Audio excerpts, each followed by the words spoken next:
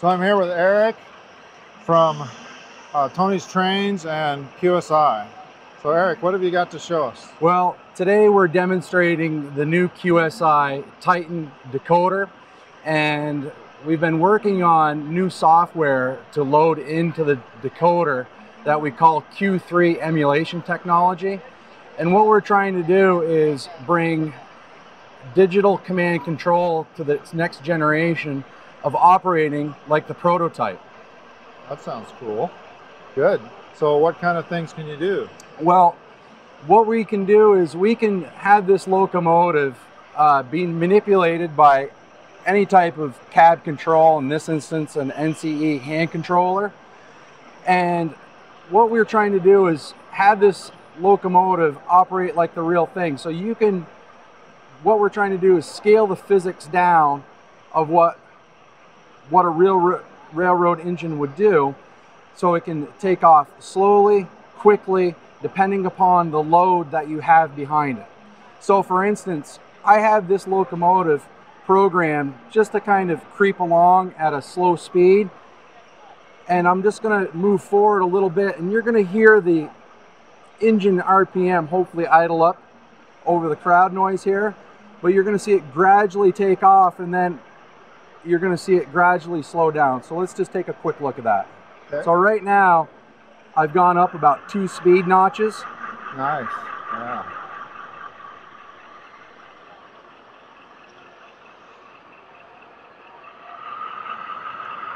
And then I'm just going to simply slow down and apply the brakes.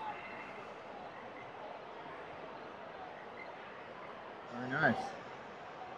Now, part of the software features of what we're loading into this locomotive not only allow me to change the dynamics of the train, but we can also change all of the sound variables that go into this locomotive. So for instance, you can control all of your various controls using these sliders. So it's just simply a simple mouse click, and you can just move things back and forth. This is the screen that controls your overall sound. So right now I'm just turning the overall volume of the locomotive down, and then I'll just reset it back up to its max. Okay. On this particular page, you also get your automatic timeouts.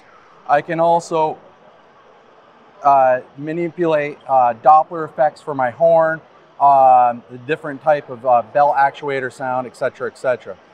This next screen controls the volumes for all of the locomotive sounds, and we have over 30 different sounds on this decoder using this software. So again, slider control. This particular locomotive has 2 prime movers, so I can make one prime mover just a little bit quieter. Okay. So I can change the volume of the second prime mover or the first prime mover. And again, I can scroll down, I can control air dryer volumes, alternate horn, the list goes on. We have over 30 different sounds. Very nice, very nice. So as an engineer background, right? You told us earlier that you have an engineer background. So then that is something that the user can do to actually make it feel like they're running a real locomotive more than a model? Yes, what we're trying to do is make it easier for the user to match up the movement of the locomotive to the sounds of the locomotive, so it really becomes almost like the real thing. Oh, that's very nice. So just to kind of give you an example of the ability to change things, Joe. So on this particular page, because this is a stereo decoder, it's got 2 speakers located, one in the front, one in the rear.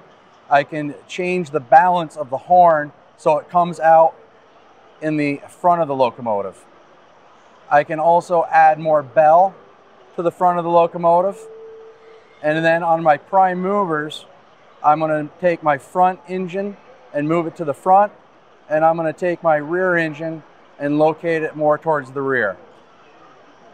I can also do that for all 30 sounds. Amazing. Let's go to let's say, for example, I idle up to speed step 30.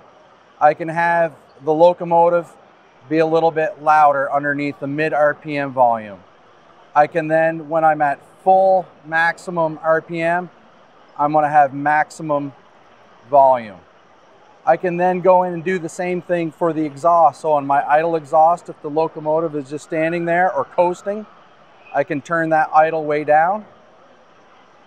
For if the locomotive is experiencing a medium amount of force on it, I can have that exhaust turned up, and again on max RPM.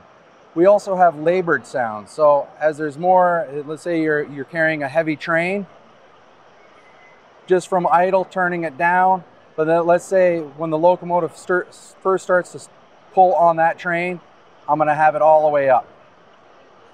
And then maybe in a coasting but at a high speed, I can turn that exhaust down. So really the combinations are infinite for the user to change to his own taste and desire.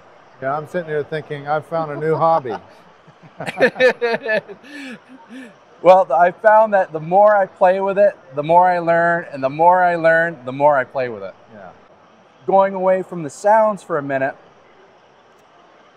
we make it really easy to change both the acceleration and deceleration rates. Now, what I usually do is I save CV3 and 4 for when I'm actually operating the locomotive, and I set CV23 and 24 before I operate, meaning CV23 and 24 will act as acceleration rates for when the locomotive is light, and then using my cab held momentum button, I can change the acceleration deceleration rates of 3 and 4 for when I'm out on the main. So as the tonnage of my train changes up and down, I can use this button automatically and change en route. It's really functional and easy to use. We also offer speed tables. You can create your own consisting buttons for when you run locomotives in consist. And then really an outstanding feature that we do is you can start assigning all different functions to every part of your handheld. And I'm just going to pull down a small drop down. So for instance, function 1, I can have it control all of these items from Doppler to dynamic, flange brakes, front marker, grade crossing, any number of combinations, and that's strictly forward and reverse. We haven't even gotten into neutral. Wow. So again, it's a powerful program, and it really lets the user design his locomotive to how he wants to set it up. Very nice. I don't know how many people I've talked to that are rail fans, and they say, but I can't get the model to sound like the real thing, like I remember. I think that this particular sound file that we have in this locomotive, the GE 16 FDL, is superb. My own experience running the Dash 8, which used this locomotive, or this locomotive engine, I think is a dead ringer. Excellent, excellent. Well, thank you very much, Eric. Joe, a pleasure. TrainMasters TV, coming this fall, only from Model Railroad Hobbyist magazine.